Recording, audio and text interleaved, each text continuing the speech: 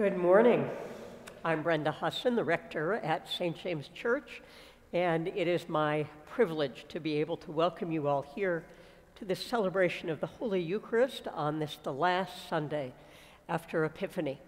It's, of course, also Valentine's Day, and a good day for us to remember the great truth that God loves us. So we're very glad that you're here, whether you are a regular part of our congregation or whether you are joining us for the first time. And wherever you are, we are delighted that you have chosen to spend this time with us. A few things that I do want to announce today. One is that tomorrow, being the day we celebrate President's Day, the parish house will be closed and the staff will be off tomorrow. But plenty going on this week. Of course, it is Ash Wednesday this Wednesday, and we will have an online service at 6 o'clock, streaming from right here at St. James, so please join us for that. There is also a 4 o'clock service in the park for families and children. So if you'd like to know more about that, you can be in touch with any of the clergy or with Vicky Hall. But those things are happening, and of course, Shrove Tuesday is Tuesday before Ash Wednesday, and we won't be able to have our usual celebrations. So I hope that you will enjoy pancakes or whatever else it is that you like to do on Shrove Tuesday at home. Also, we are beginning our course Sacred Ground this coming Wednesday. That will be the first session. That class looks at race and faith and issues of racial reconciliation. It comes to us through our presiding bishop's office, and if you would like to take part, please let Jay Sidebotham know that so that he can make sure that you get the materials ahead of time. It is a 10-week class, and we expect regular participation, though you don't need to make that commitment until after the first two. But there is a fair amount of reading and videos to watch, so we want to make sure you have what you need if you'd like to join us. But again, most of all, welcome. We are so glad that you are worshiping with us. Let us pray. O God, who wonderfully created and yet more wonderfully restored the dignity of human nature, grant that we may share the divine life of him who humbled himself to share our humanity, your Son, Jesus Christ, who lives and reigns with you in the unity of the Holy Spirit, one God, forever and ever. Amen.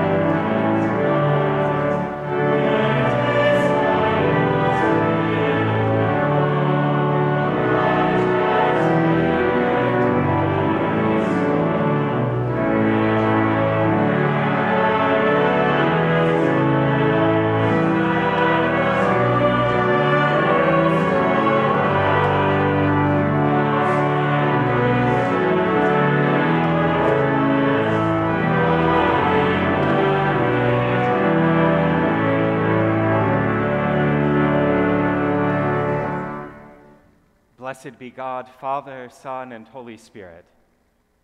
And blessed be God's kingdom, now and forever. Amen. Almighty God, to you all hearts are open, all desires known, and from you no secrets are hid. Cleanse the thoughts of our hearts by the inspiration of your Holy Spirit, that we may perfectly love you and worthily magnify your holy name, through Christ our Lord. Amen. The Lord be with you. And also with you. Let us pray. O God, who before the passion of your only begotten Son revealed his glory upon the holy mountain, grant to us that we, beholding by faith the light of his countenance, may be strengthened to bear our cross and be changed into his likeness from glory to glory. Through Jesus Christ our Lord, who lives and reigns with you and the Holy Spirit, one God, forever and ever. Amen.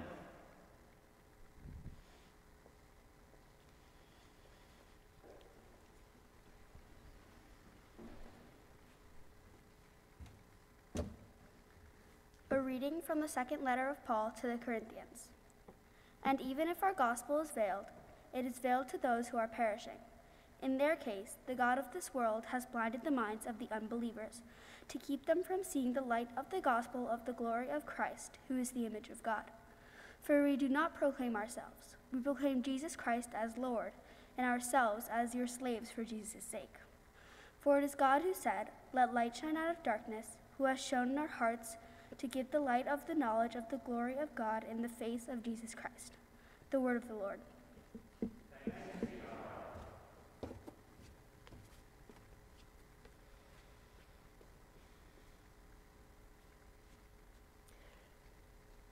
The Lord, the God of gods, has spoken. He has called the earth from the rising of the sun to its setting. Out of Zion, perfect in its beauty, God reveals himself in glory. Our God will come and will not keep silent. Before him there is a consuming flame, and round about him a raging storm. He calls the heavens and the earth from above to witness the judgment of his people. Gather before me my loyal followers, those who have made a covenant with me and sealed it with sacrifice. Let the heavens declare the rightness of his cause, for God himself is judge.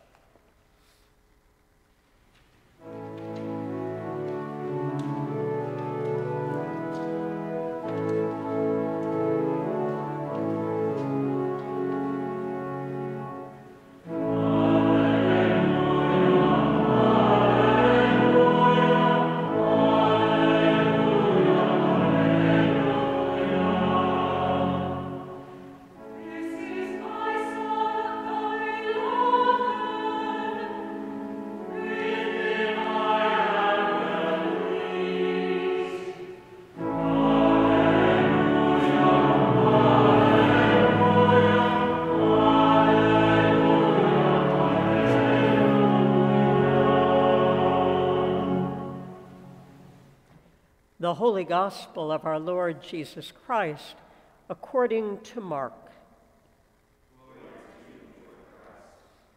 6 days later, Jesus took with him Peter and James and John and led them up a high mountain apart by themselves. And he was transfigured before them, and his clothes became dazzling white, such as no one on earth could bleach them. And there appeared to them Elijah with Moses, who were talking with Jesus. Then Peter said to Jesus, "Rabbi, it is good for us to be here. Let us make 3 dwellings, one for you, one for Moses, and one for Elijah." He did not know what to say, for they were terrified. Then a cloud overshadowed them, and from the cloud there came a voice, "This is my Son, the beloved. Listen to him." Suddenly, when they looked around, they saw no one with them anymore, but only Jesus. As they were coming down the mountain, he ordered them to tell no one about what they had seen until after the Son of Man had risen from the dead. The Gospel of the Lord.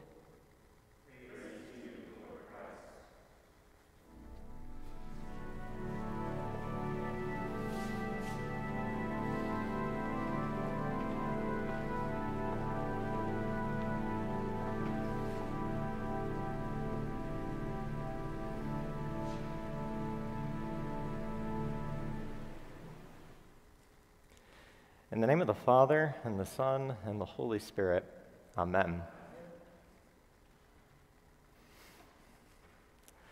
There are some to whom our gospel is veiled, St. Paul tells us. There are some to whom our gospel is veiled. Several years ago, when I was in the process of returning to church after a season of falling away, I went on a retreat with some of the other young adults from the new parish I was attending. It was a way for me to gently dip my toe back into the waters of faith. The day started off fine enough. In fact, there were moments that were perfectly lovely. There were small conversations that were gathered around coffee and tea. There were gentle walks that were taken outside in nature, in the beauty of the retreat center. And the day was dotted with silence, time spent in prayer in the chapel where we were. Everything was going just fine. Everything was going just fine until we were gathered back together as a group to learn a new prayer practice, at least one that was going to be new to me. Latin for divine seeing, visio divina, is what we were about to learn. But basically, it's just a way of praying in which you use images or famous works of art as a way to enter into Scripture as opposed to just simply reading it. As we all filed back into the room of the retreat center where we gathered, soon our visual aid was introduced to us. We were going to be spending some time with Rembrandt's famous painting, The Return of the Prodigal Son. If you've never seen it before, the oil on canvas is a breathtaking depiction. In the scene, we see a son who was once thought dead, hairless and tattered, kneeling before his father, who is angled lovingly towards him. The encounter is a symbol of the grace that is soon to come. It's a symbol of love amidst the wretchedness and the mistakes of the past. It's a story that's carried from beginning to end by a love without conditions. As our image drew us into our time of prayer, other people in the room began to remark on things that they noticed in the painting. Some commented on the interplay of lightness and darkness in the painting, noting who was in the foreground, who was in the background, who was in the shadows, and why.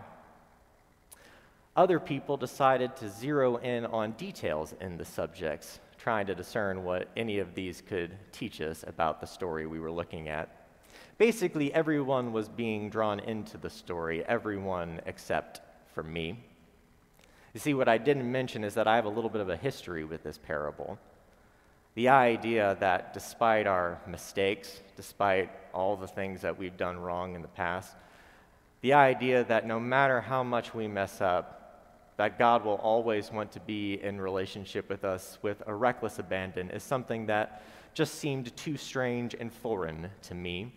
It seemed too strange and foreign about what I thought I knew about God, and certainly about many of the relationships in this world. Anyways, beyond that time of prayer, we eventually found ourselves back in the chapel of the retreat center. And as we were in the chapel, our retreat leader and celebrant for the day began to point out different things that he wanted us to notice. until we eventually got to the table that we were all gathered around, and he asked us if we noticed anything weird, anything strange or unusual about it. Eyes searching the outside of the piece, they eventually landed on a big crack on the side of the altar, which was shaped like a chalice, shaped like a vessel or a cup. And what he then told us was that that crack was not a consequence of wear and tear, it was not a consequence of age and time. The artist who was commissioned to make the chalice-shaped altar had just about finished it, but took one final glance and said, "You know what? It's just too perfect." And so with intention, the artist carved that crack into the side of the altar. He wanted it to be a symbol that perfection is not a prerequisite to receive. He wanted everyone to know that it was not, he wanted everyone to know that you were invited, not in spite of your misgivings and failures, but because of them. As you can imagine, I then began to have an emotional response to this table and to the information that came with it. And all of the weight about my own mistakes and my own failures that I'd been carrying that morning and many mornings before that morning began to feel lighter. They began to slip away. In short, it felt like the first time in a long time that the gospel didn't feel so veiled to me. It felt like a moment when I was finally meeting Jesus face to face. I tell that story because I think it has a powerful connection with our gospel passage for today. In our gospel for today, we hear an account of an incredible scene, a scene that also has something to say about imperfect people, if you look for it. 6 days after saying that some of his followers would experience the kingdom of God in a very real and present way, Jesus delivers on this promise. He takes Peter, James, and John up to a high mountain, and what happens is truly incredible. Jesus' appearance changes. He shimmers, he sparkles, he dazzles white. And he begins to be in a deep conversation with both Moses and Elijah, which is pretty incredible since they were both long dead. And then more incredible still, we are told that a voice comes out of the sky and points to Jesus and says, "This is my beloved. Won't you listen to him?" But the thing that I find incredible about this moment is not all of the wonder and the dazzling and the conversations with dead people. The thing that I find incredible about it is who was invited to see it: Peter, James, and John.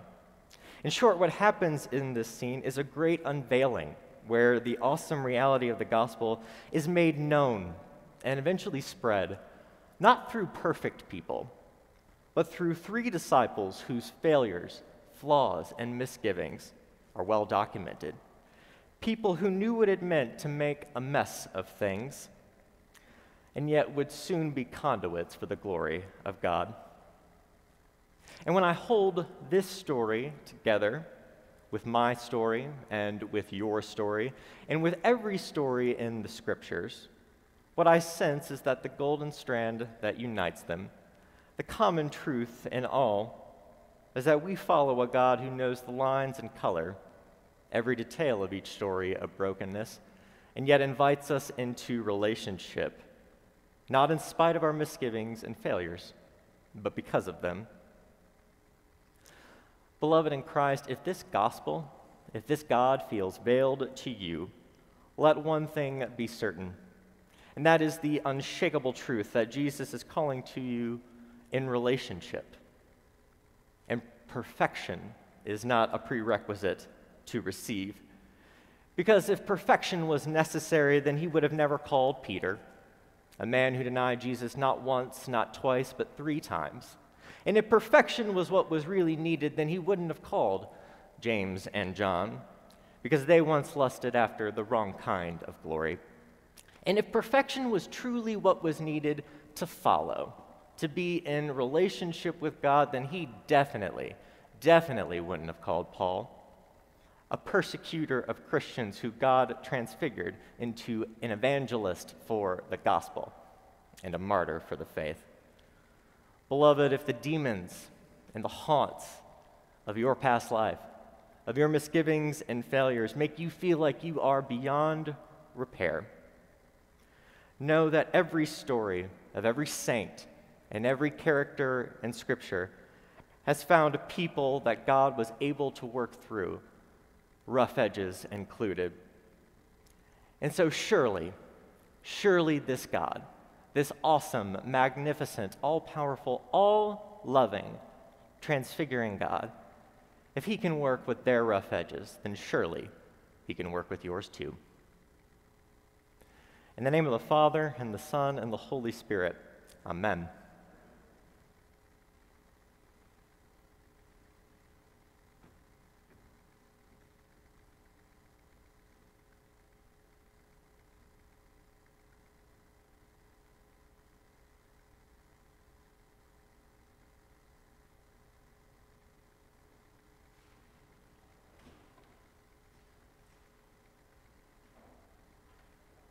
We believe in one God, the Father, the Almighty, maker of heaven and earth, of all that is seen and unseen.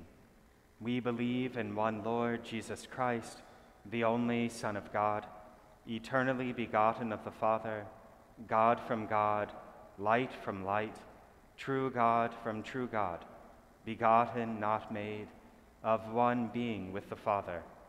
Through him all things were made. For us and for our salvation, he came down from heaven. By the power of the Holy Spirit, he became incarnate from the Virgin Mary and was made man. For our sake, he was crucified under Pontius Pilate. He suffered death and was buried. On the third day, he rose again, in accordance with the Scriptures. He ascended into heaven and is seated at the right hand of the Father. He will come again in glory to judge the living and the dead, and his kingdom will have no end. We believe in the Holy Spirit, the Lord, the giver of life, who proceeds from the Father and the Son. With the Father and the Son, he is worshiped and glorified. He has spoken through the prophets. We believe in one holy, Catholic, and apostolic church. We acknowledge one baptism for the forgiveness of sins. We look for the resurrection of the dead and the life of the world to come. Amen. In peace, let us pray to the Lord.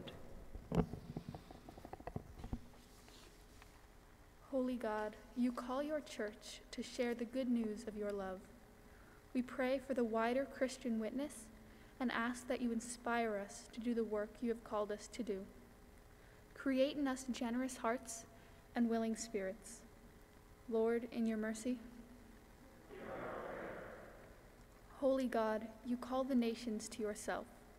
Open our eyes to see the goodness and respect the dignity of every human being. We pray for Joseph, our president, the Congress, the courts, and all who hold authority in the nations of the world. May we recognize that your love has no boundary or limitation. Lord, in your mercy. Holy God, you call us to care for your creation. Open our eyes to the beauty of our world so that we might better care for our planet and for one another. Lord, in your mercy. Holy God, you search us out and know us. Comfort and heal the sick and sorrowful, especially those who are on the front lines of this COVID-19 pandemic, that they may know that they are not alone. Keep them in your care and help us tend to one another. Lord, in your mercy. Holy God, if you climb up to heaven, you are there. When we make the grave our bed, you are there also. We remember those who have died, especially Danielle Henderson. Hold the dead in your loving care forevermore, and comfort the living with hope eternal. Lord, in your mercy. Holy God, you call your saints in every age to proclaim your gospel and to enact your grace. We give you thanks for saints like James, our patron, and ask that you give us wisdom to answer your call and strength to do your will. Lord, in your mercy. Hear our prayer. Almighty God, whose Son, our Savior, Jesus Christ, is the light of the world, grant that your people, illumined by your word and sacraments, may shine with the radiance of Christ's glory, that he may be known, worshiped, and obeyed to the ends of the earth. Through Jesus Christ our Lord, who with you and the Holy Spirit lives and reigns, one God, now and forever. Amen. Let us confess our sins against God and our neighbor.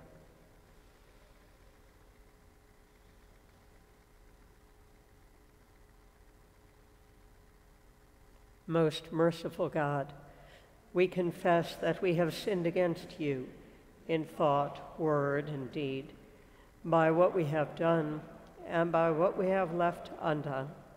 We have not loved you with our whole heart. We have not loved our neighbors as ourselves. We are truly sorry, and we humbly repent. For the sake of your Son, Jesus Christ, have mercy on us and forgive us, that we may delight in your will and walk in your ways, to the glory of your name. Amen. Almighty God, have mercy on you, forgive you all your sins through our Lord Jesus Christ, strengthen you in all goodness, and by the power of the Holy Spirit, keep you in eternal life. Amen.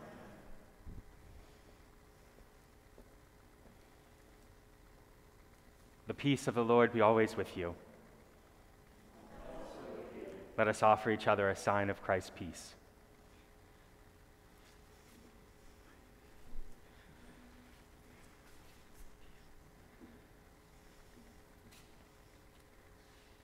And at this time, I would like to invite our senior warden, Jennifer Charrington, to come forward and give us an update on our common life as it relates to stewardship. Jennifer.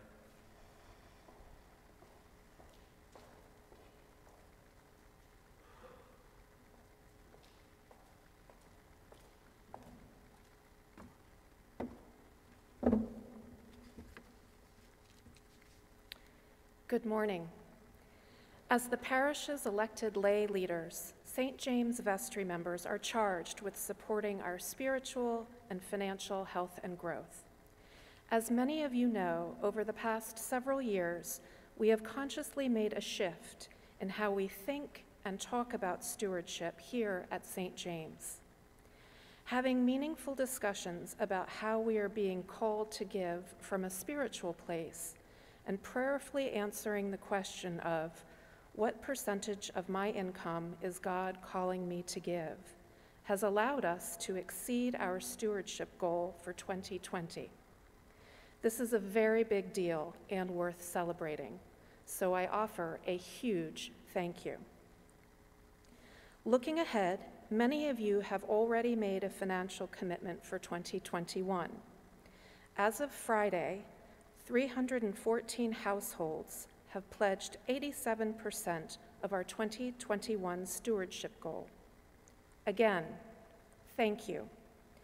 Your commitment to St. James is essential to the work we share as a beloved community building the kingdom of God. If you have not yet made your 2021 commitment, please know that your doing so now at the beginning of the year is a great gift. We want the entire parish to be all in as we build on the incredible momentum of 2020. You can make a 2021 financial commitment online or by contacting Sandra de la Cruz.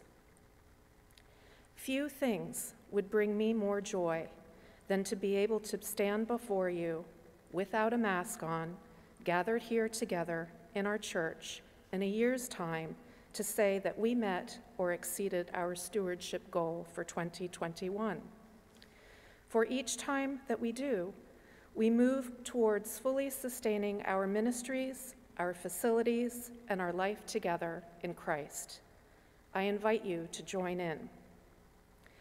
I would be remiss if I did not mention the fact that as much as St. James depends upon our financial gifts, we also depend upon each other's spiritual gifts. In a year like no other, we have worshiped remotely, figured out how to serve the least served in different ways, and lifted each other up, all in Christ's name. Each one of you is a blessing. For all that you do and all that you are, I offer my grateful thanks.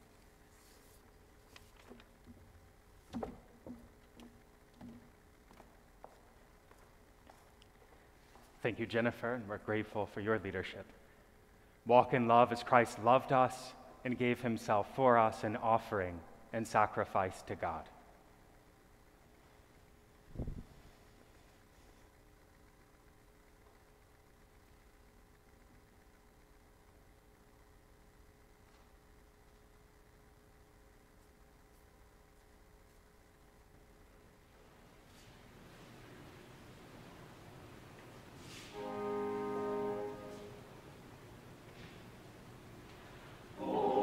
Sing joyfully, oh, sing joyfully.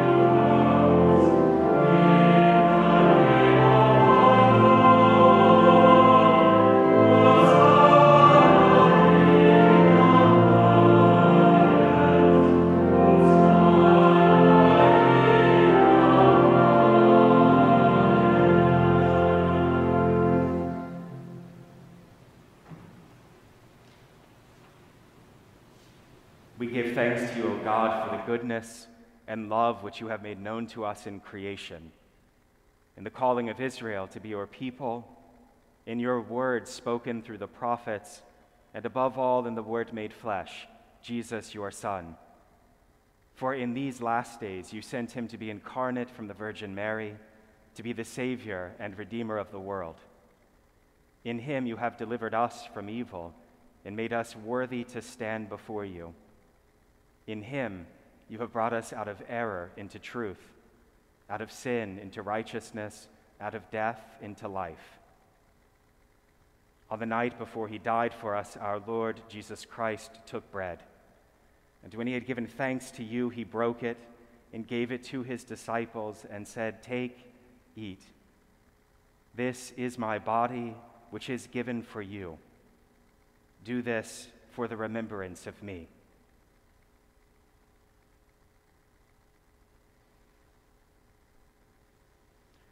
After supper, he took the cup of wine, and when he had given thanks, he gave it to them and said, "Drink this, all of you.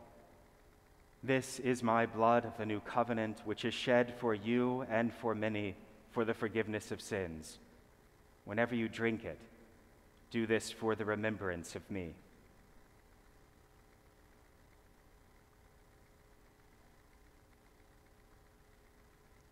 Therefore, according to his command, O Father,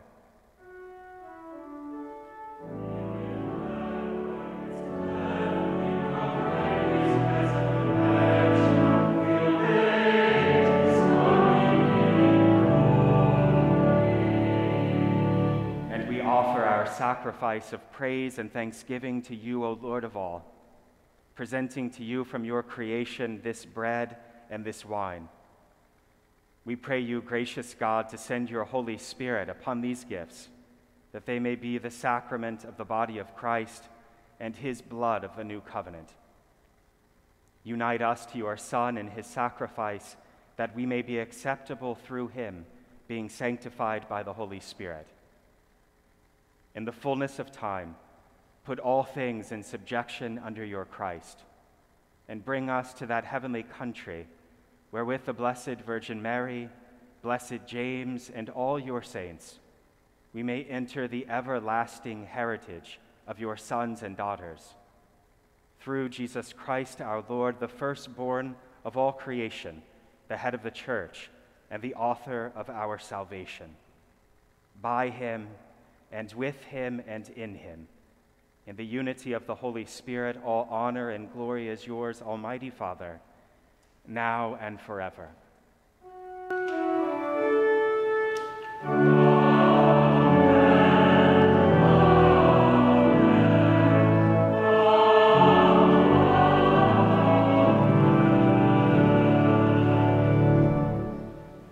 And now, as our Savior Christ has taught us, we are bold to say, "Our Father, who art in heaven, hallowed be thy name. Thy kingdom come, thy will be done, on earth as it is in heaven. Give us this day our daily bread, and forgive us our trespasses, as we forgive those who trespass against us. And lead us not into temptation, but deliver us from evil. For thine is the kingdom, and the power, and the glory, forever and ever. Amen."